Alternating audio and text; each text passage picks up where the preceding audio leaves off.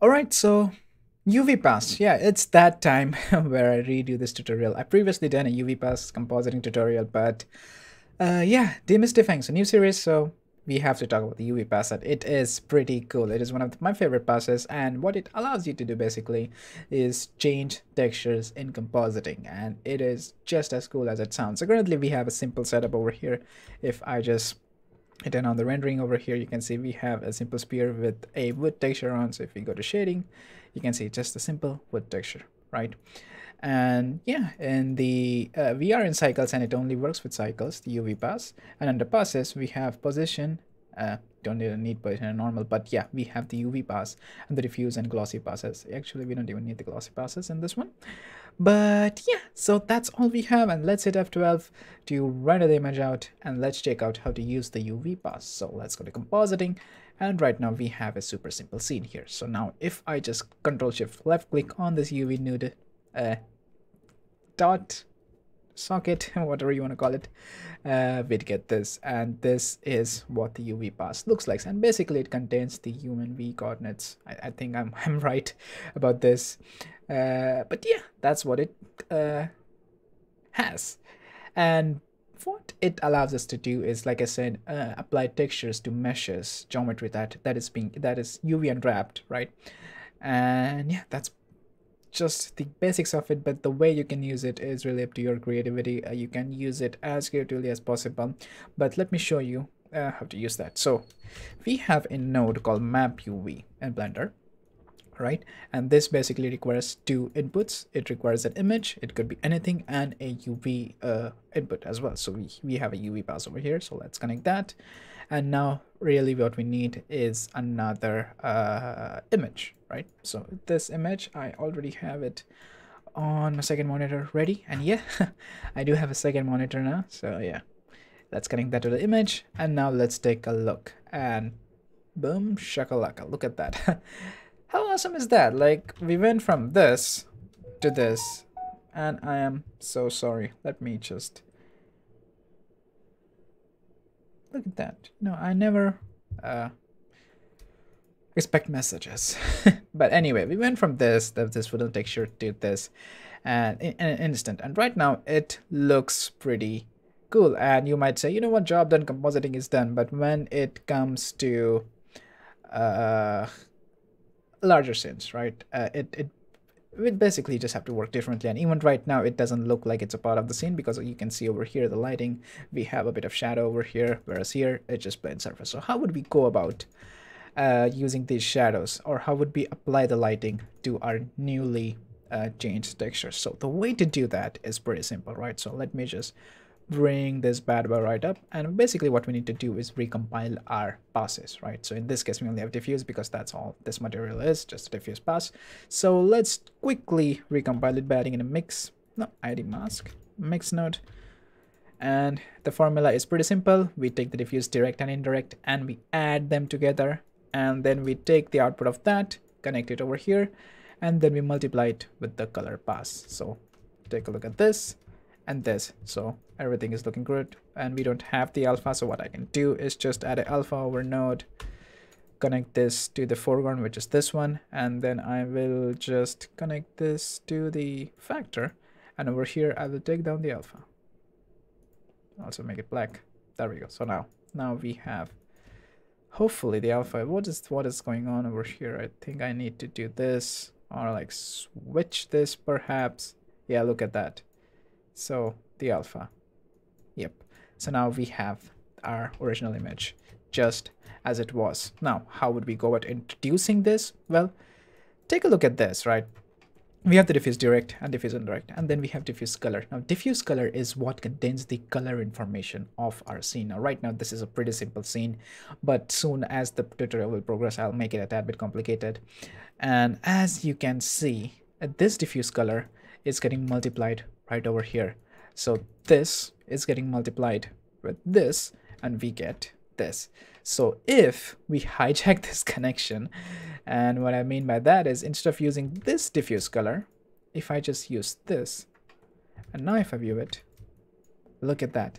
Now we have properly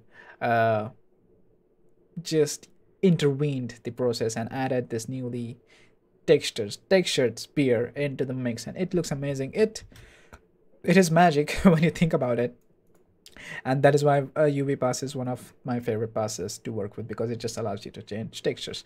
Now let's make things a bit difficult, so I'll add a UV sphere again, move it somewhere over here. All right, that looks cool. Maybe I'll move it on the y-axis, so I'll move it a tad bit behind, shade it smooth of course.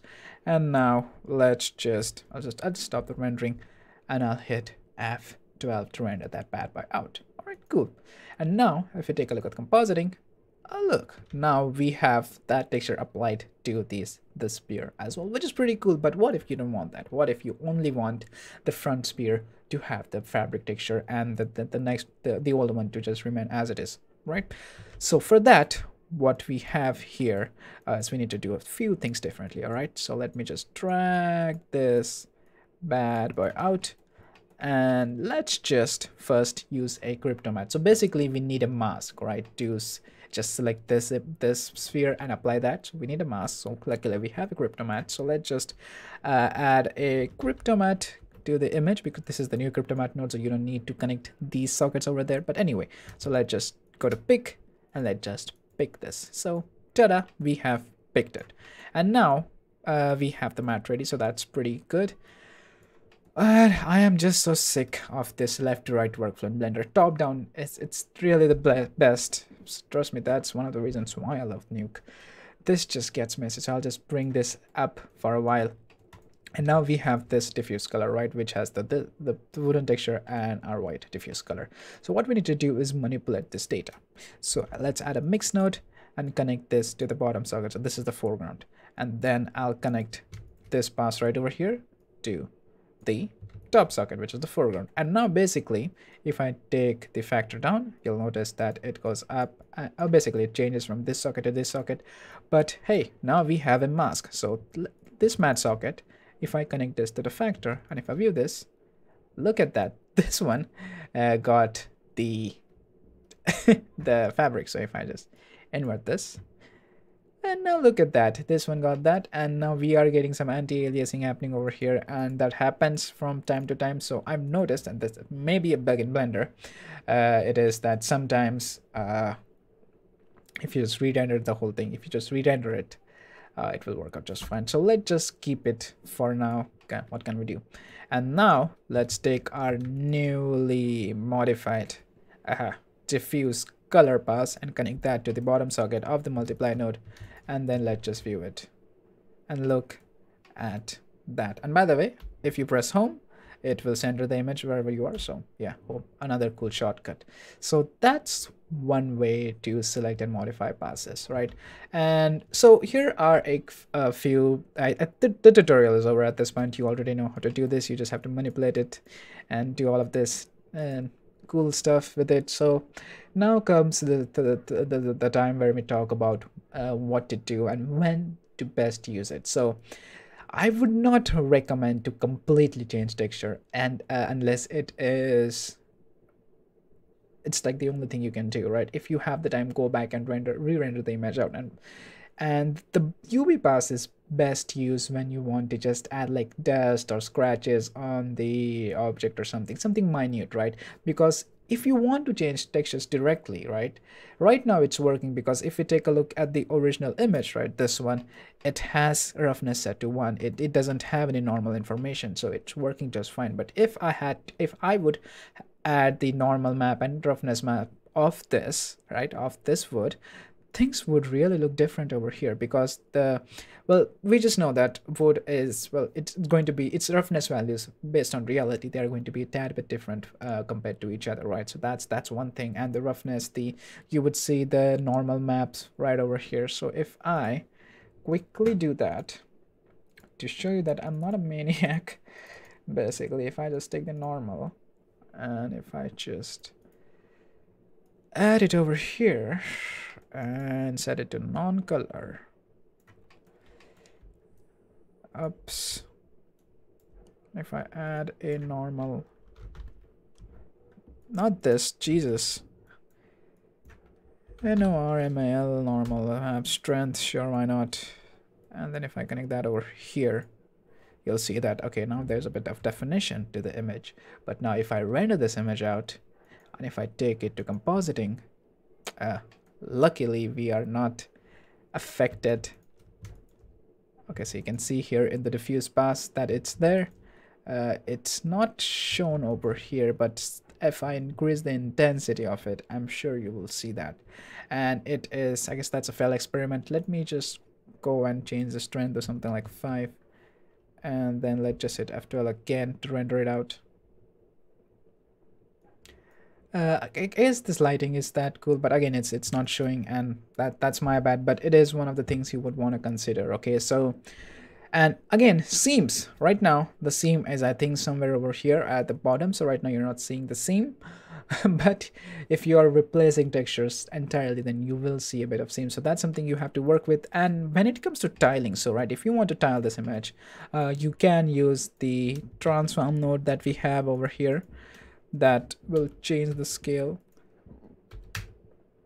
Okay, all right, 0.2 perhaps. All right, so as you can see, this transform node doesn't exactly work the way we want to, right?